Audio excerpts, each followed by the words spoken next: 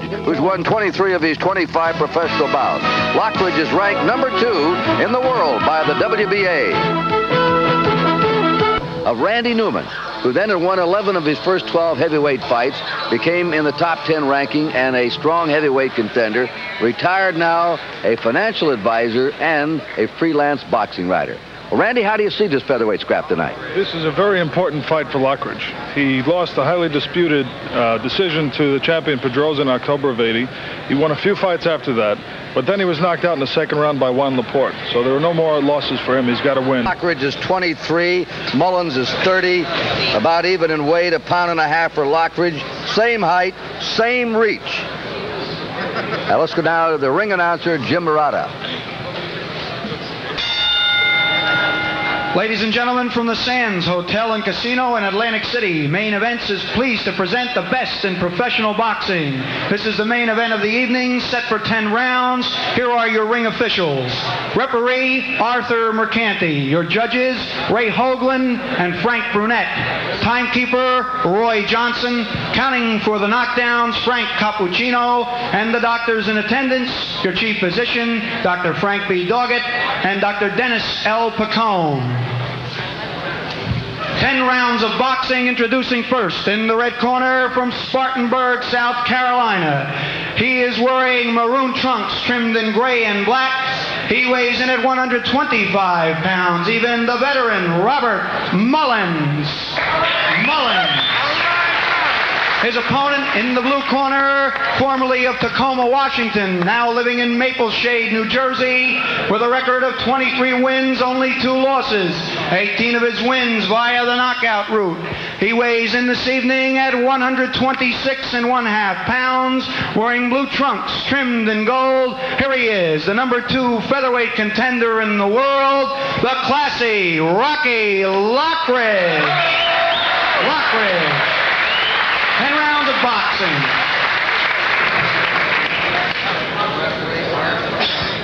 Good evening.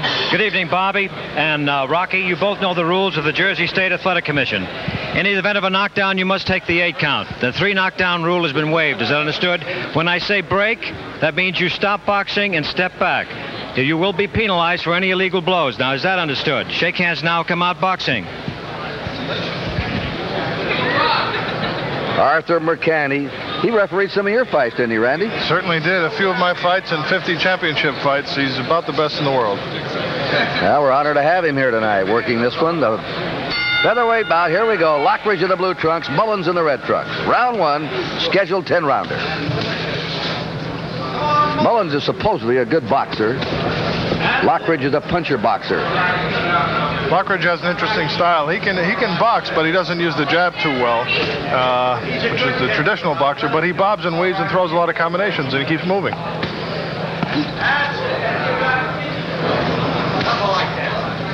There's 2 good fighters like this. I don't think Arthur's going to have too much work to do tonight. Lockridge, a former USBA champ, 2nd in the world, the featherweight division, ranked by the WBA. He lost in 15 grueling rounds to Panama's Eusebio Pedroza, and that's his goal, to fight Pedroza again for the world title. And he's got to win this one and keep going to do that. That's true. He and many other people at that fight thought that Rocky deserved the decision. The judge from Panama, who had the crucial vote, called it for Pedroza.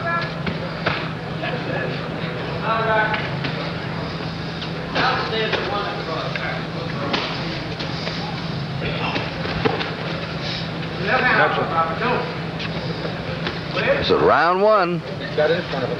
He's got it. This is a kind of feeling out round. Rocky was just a little over anxious with that right hand. He missed. He's a little tense. He's got to loosen up. The judges and the referee will score by rounds. If they're even, they go to the point system. 5-point must system.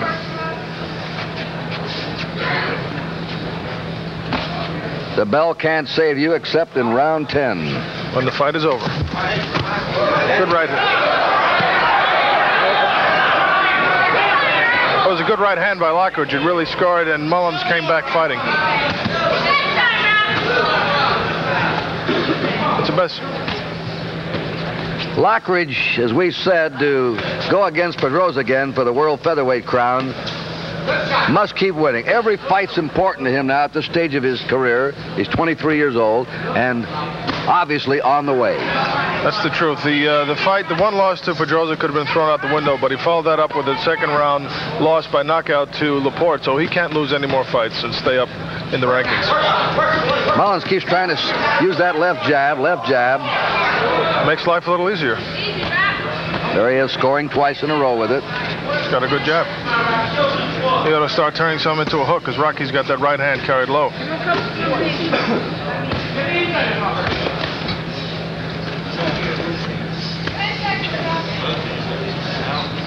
We'll return with more exciting boxing after these messages from our local stations.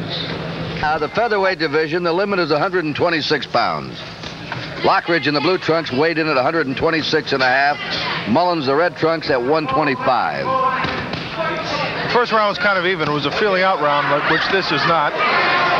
Lockridge scored one good right hand, but Mullins came on with a lot of leather at the last minute. I'd call it even. This round is heating up a lot more. I guess they're warm. Lockridge can hit 25 fights, 18 KOs. Mullins has had 33 fights and 22 KOs. Good ratio for featherweight. Yeah, good punchers, both of them. Little rabbit punch over the back of his head.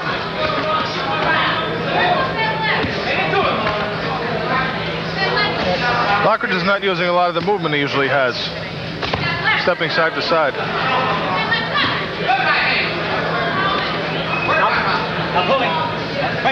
Lockridge from the West Coast, Tacoma, married his high school sweetheart and has moved here to New Jersey now. Mullins' nose is starting to bleed a little bit. I first saw Lockridge's arm, and now he's got a pretty good dose in his mustache. Look at that. Those were not great punches. They were arm punches, and there was a lot of popping in the leather. Halfway through round two. See, Mullins is cute. He's not getting caught in that corner. He jabs, and when he gets to the corner, he moves out. He stays in the center of the ring. Good right hand by Lockridge. Good body punches. He counters after that left jab. Comes right in over it. Well, that's how you devastate a boxer. You make him eat his own jab. Good punch. Good punch. He's hurt. Unless he's a possum. He's pretty cute again.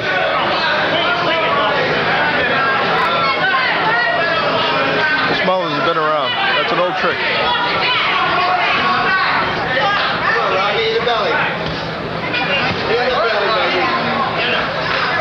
See, Mullins is not about to get caught in those corners. He stays in the center of that ring. Sneaky right hand. Well, his chance tonight is some kind of boxing ability. Yeah. 30 seconds left, round two. Featherweight fight. Mullins is coming on the end of this round. Better get off those ropes.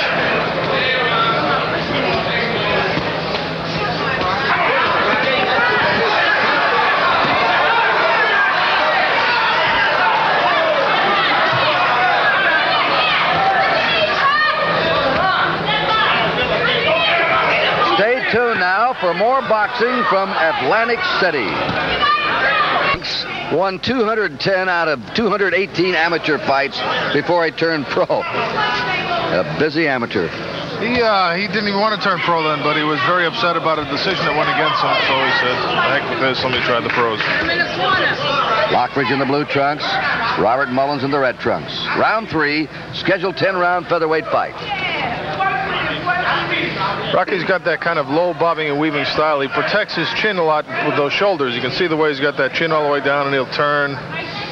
It's a good defense. Look off that jab, Rocky. Level up, Rocky. Lockridge won the New Jersey 126-pound title from highly regarded veteran Gerald Hayes. His biggest win, the USBA featherweight crown from Tough Fel Clemente. 7 rounds in February 1980. Rocky did some damage to Mullins at the end of that last round. It might be showing up here. Mullins is kind of walking back on his heels.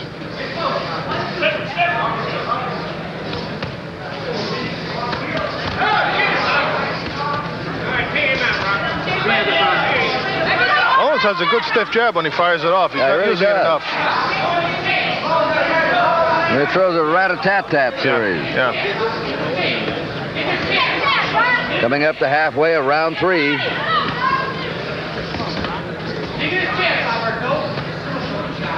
Rocky always stays inside that punching zone. He doesn't waste a lot of energy moving in and out. He stays in there and looks for his marks.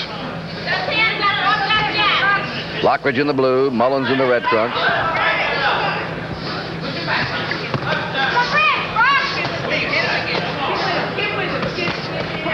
Mullins should be stepping to the side now. He's got Lockridge covering up. And once the fighter's covered up, you're not going to hit him with the same punch. You've got to step to the side and reposition yourself. Boy, he nearly exposed himself there when he missed that right hand. That was a sloppy miss. Good thing Lockridge wasn't throwing. Well, how do you see it so far? Pretty close fight so far. Lockridge is scoring the heavier blows, but Mullins is piling that jab into him.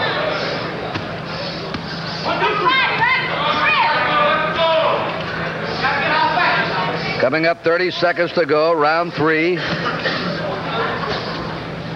It's been a quiet round. Yeah, but Lockridge is moving with a little more efficiency. Mullins is doing things in scoring, but he's running, let's say, at 120%. Lockridge is moving about 50. That'll take its toll.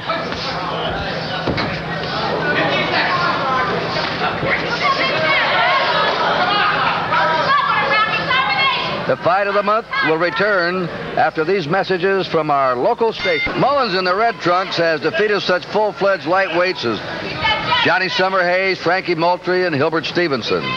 Fighting featherweight tonight, Lockridge, number 2 ranked world featherweight in the world, in the blue trunks. This is round 4, scheduled 10-rounder.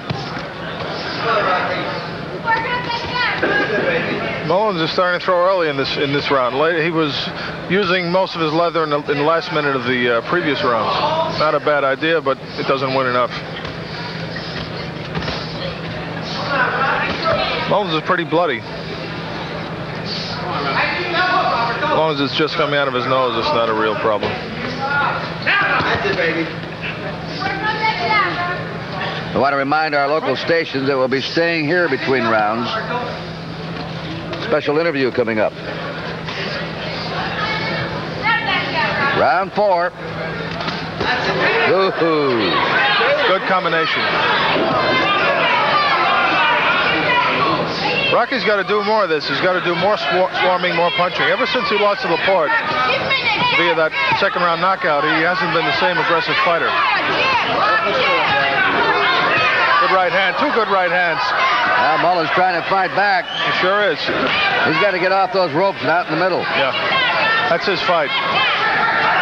At range, he's scoring the points. He's the better fighter outside, but inside it's all Lockridge. Lockridge moving in now. Has pinned him more in the ropes this round than any round. Yes, he has. I think it's not so much that Lockridge is using better tactics. I think Mullins' legs are getting a little weary. Just saw him sitting on those ropes. Rocky is nailing this guy. Mullins is absorbing a lot of punishment now. Want to remind our stations we'll be staying here between rounds.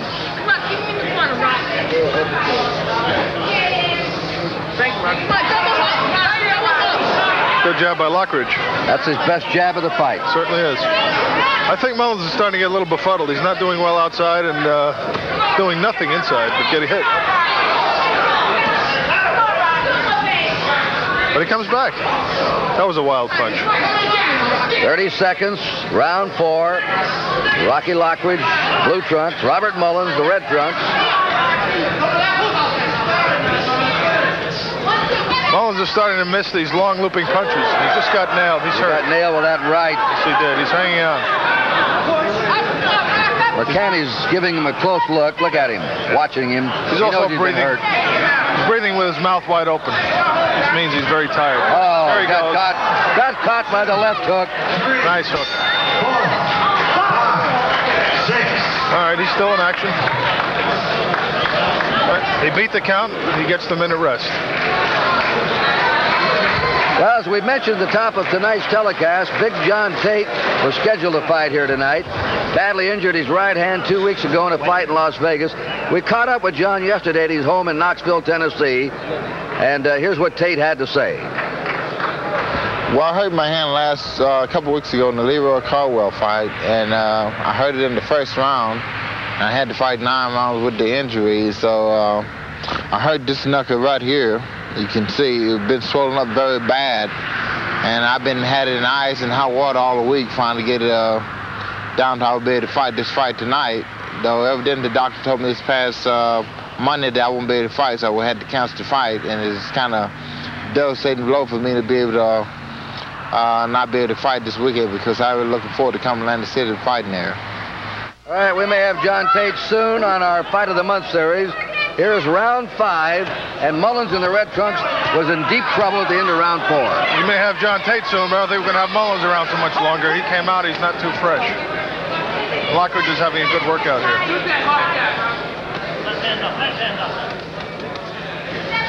Remember, Lockridge has won 23 of 25 bouts, 23 years old. Oh, Mullins caught Lockridge on the chin with the right hand. I don't think he's hurt. I think he's just grabbing and holding on. Crowd comes alive. Yep. Right hand lead by Mullins.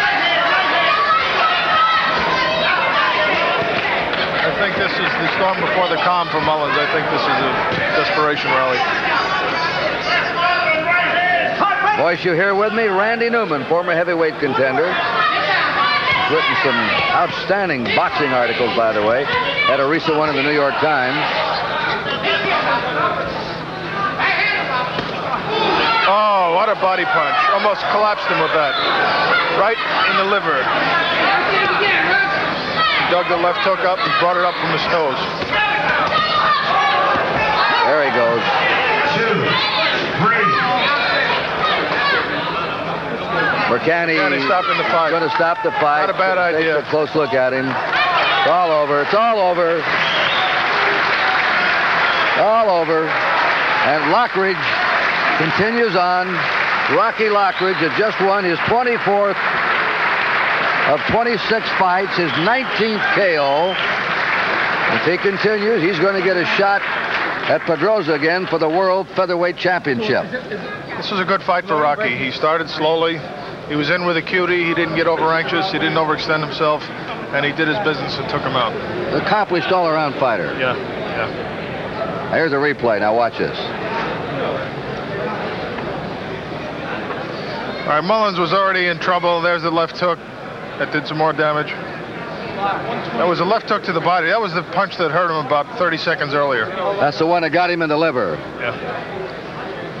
Okay, so it's all over in the 5th round. We'll sum it up. The Fight of the Month will return right after the station. Number 2 ranked featherweight fighter here, Rocky Lockridge, has won the night. Congratulations, Rocky. Thank you very much, Kurt.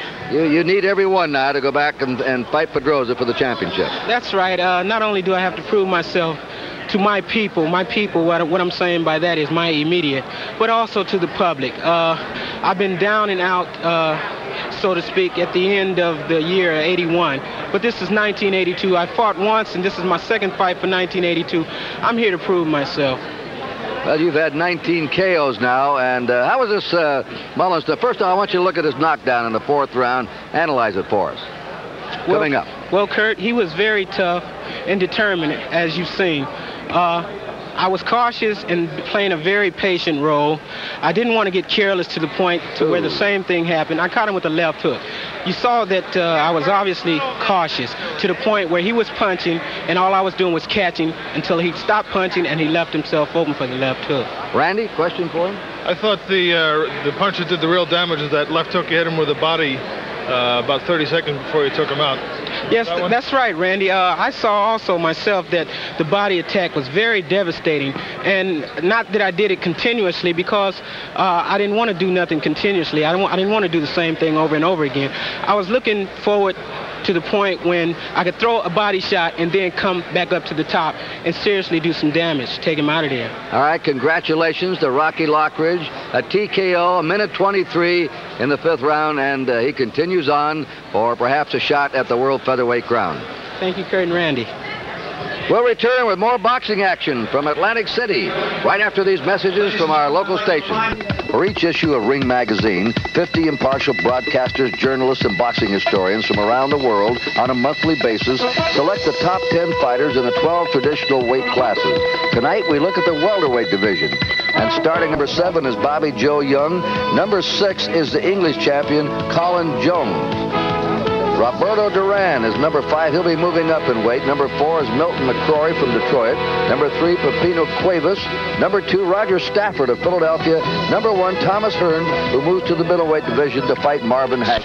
Antonio Nieves, who lives now in Patterson, New Jersey, does not speak English, going against Bobby Wildman Alexander. Nieves has had only 10 fights, winning 7, 3 KOs.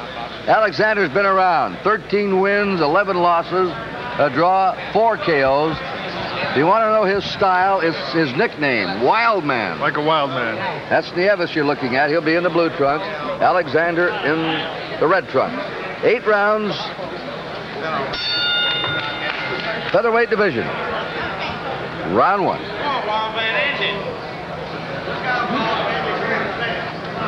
What happened to all those great nicknames we used to have? Yeah. Well, we had Hitman Hearns for a while, then they cleaned that up. They don't want to be the Hitman any longer. Well, we got Wildman Alexander tonight in the red trunks.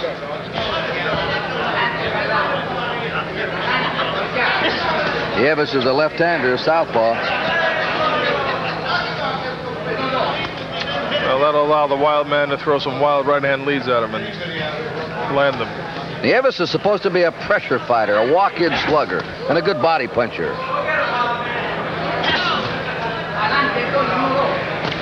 Oh. I think the wild man has a good luck shamrock on the right side of his trunks. Flailing those arms around as a defense.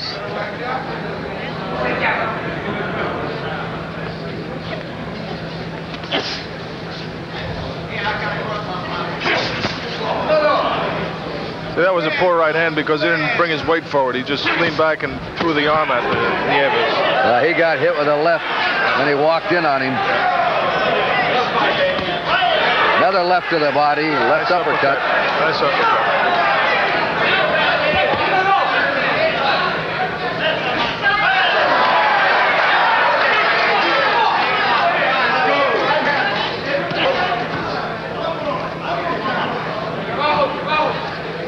Wild man missed so wild, he almost turned from a lefty to a righty.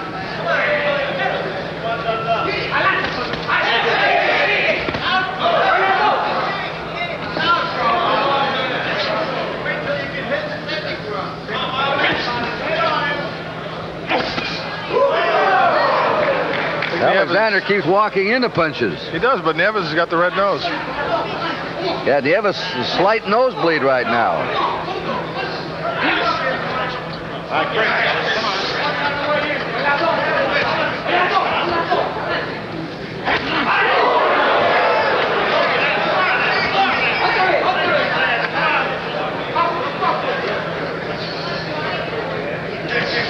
Antonio Nieves in the blue trunk. Wildman Alexander in the red trunk. Nieves is having trouble figuring Alexander out because he's flailing around there. Well, yeah, an eccentric fighter like this can give you trouble. Absolutely. Ooh, just hit him with a good right hook. To the belly. Come on, baby. Steady, baby.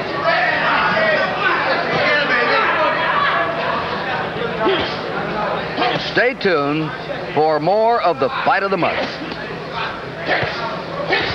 These featherweights, the ages, Alexander 4 years older, about even a weight, 1.5 pounds for Alexander. Same heights, 4 inches in reach for Alexander in the red trunks.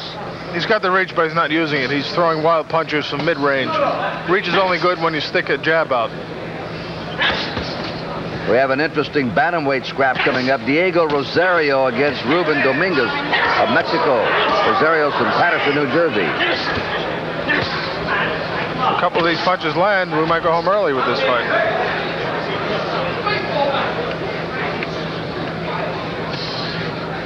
But as is the case, those long ones seldom land.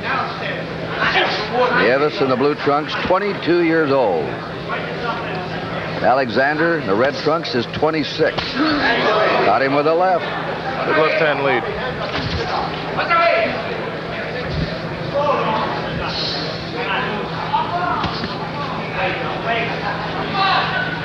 Alexander's a tough guy to fight because he stays out there and makes those crazy motions, but Nieves should stay on top of him more because a good offense is also a good defense. They caught him with a left.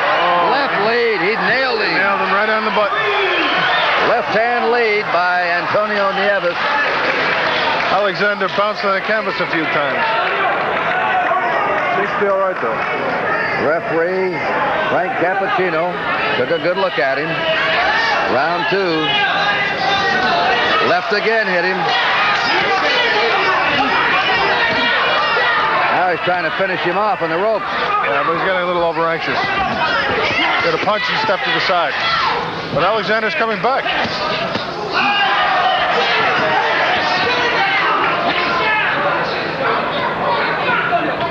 Nieves hurt him with a good body shot in there, and there's another one. Nieves has had him down once in this round with a left-hand lead. A slip.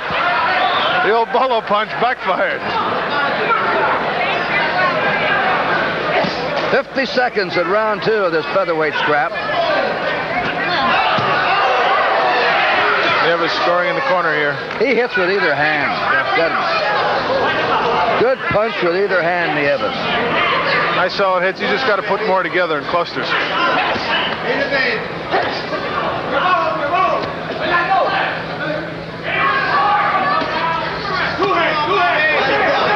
Alexander's hurt again. He's wobbling now. About 20 seconds to go in round 2. Nailed by that left lead. He is a wild man, Alexander. Look at that swing. We'll return with more exciting boxing after these messages from our local station. In the blue trunks, Antonio Nieves. Wild man Bobby Alexander in the red trunks. He's been down. He's in trouble. Nieves could end it in this round. Unless Alexander changes his tactics a little. He came out soaking wet. Looks like he gave him a shower in that corner, and I'm sure the corner's nice and wet now so somebody can slip.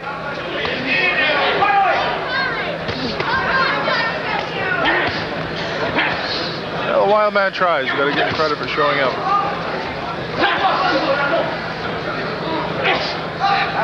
Nieves is a cool customer. Yeah, he's not getting flustered by all the wild man's tactics. Just really leveraged the punch into the body there. There he had a hard left to the body, came back with a left to the jaw.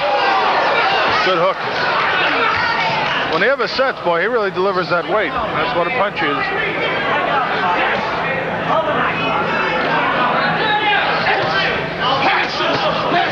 Wild man's throwing arm punches that are slapping. He tries. I think you about summed it up. Round 3, featherweight fight. Nieves way ahead here in points. But you're right. You can never criticize a fighter when he tries, only when he just lays down. Wild man got up.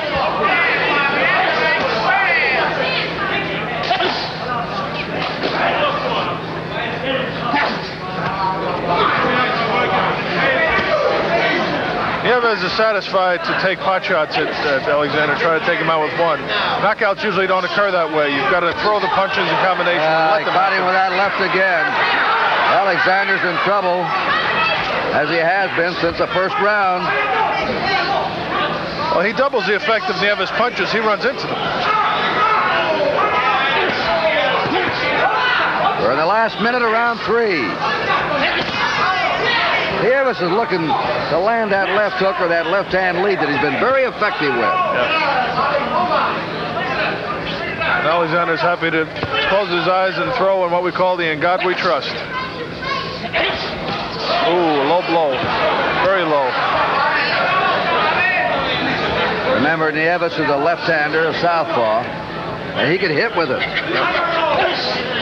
He hasn't been throwing that left-hand lead too much this round. There he caught him.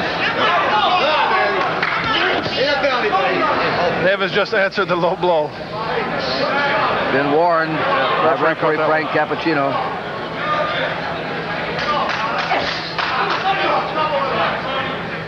All right, stay tuned for more boxing from Atlantic City.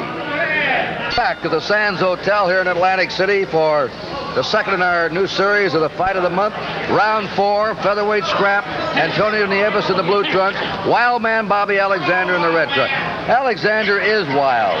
He's a grabber. He's flailing those arms around. Randy Newman, how does this affect you when you fight against a fellow like this? Believe it or not, it's more difficult to keep your concentration on line with a guy like this. When you're fighting a skilled fighter who's on top of you and always throwing legitimate punches, you're automatically kept on line just by reactions. The guy like this, he's out there flailing. You've got to really set your sights on what you want to do. And Nieves is not doing a good job of that.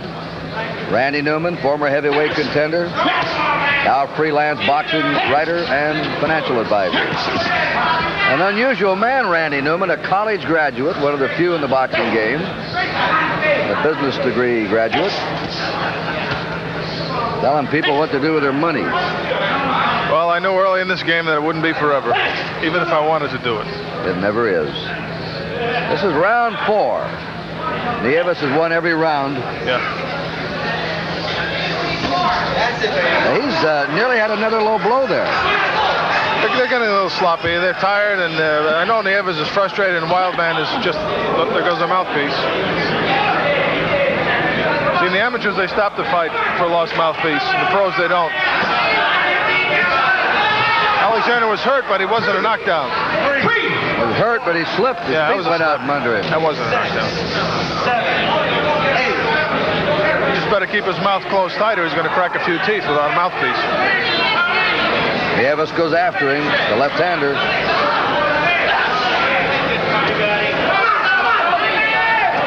Oh, he's weaving much too low. Oh, I belted him with a good left in the body that time, Nieves did.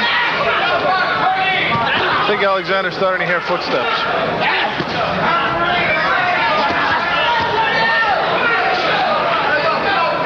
He's game, though. See, when you miss a wild punch like that, it takes more out of you than when you score, because you've got to recoil all the way, and that muscle just gets overextended. You have to regroup yourself. Yeah, it's very tiring.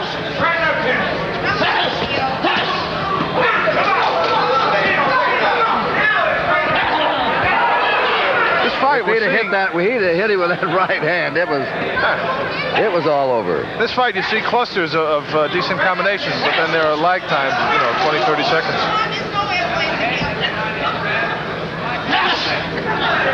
Round 4, heading into the last 10 seconds.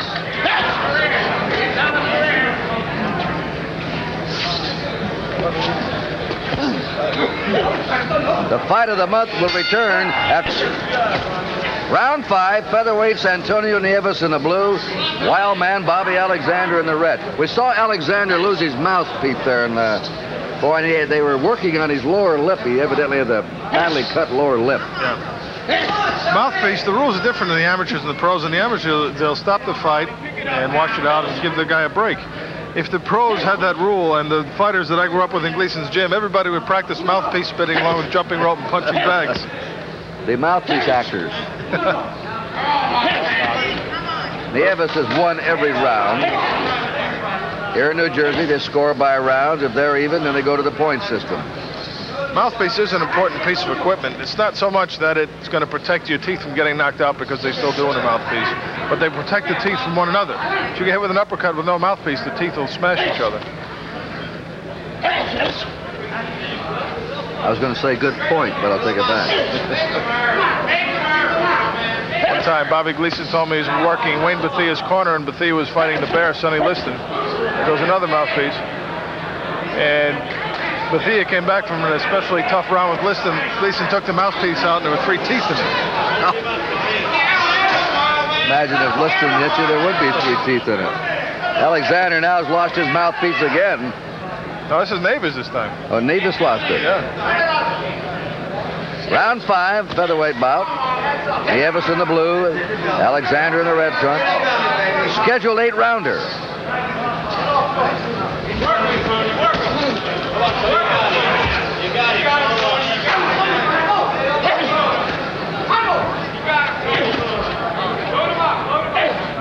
We have an interesting bantamweight bout coming up. Diego Rosario from Patterson, New Jersey, will be taking on Ruben Dominguez of Mexico City. Stay with us on this Fight of the Month series. Somebody's got a bad cut. It looks like it's Nieves' forehead. He's even wiping it out. Alexander doesn't appear as... Oh, my God. Look at that. Look at that come blood. down. Yeah. There's really, look at that blood coming out of that cut in the forehead. That's nice purple arterial bleeding. It's up on the high forehead, isn't it? Unusual place to get cut. They banged heads. That's not from a punch. They get butted. Well, take a look at that cut. You don't usually see scalp wounds, but when you do, they bleed profusely. You can see the cut on Nieves in the blue trunks up on the middle of his forehead, and it's really flowing. We'll return with more boxing action from Atlantic City right after these. They really went to work on that cut on Nieves' forehead. Round 6, and Alexander looked like he was gone in round 3. Came bouncing out this time. Alexander in the red trunks. I think Mr. Nieves should learn a lesson from this. That lesson is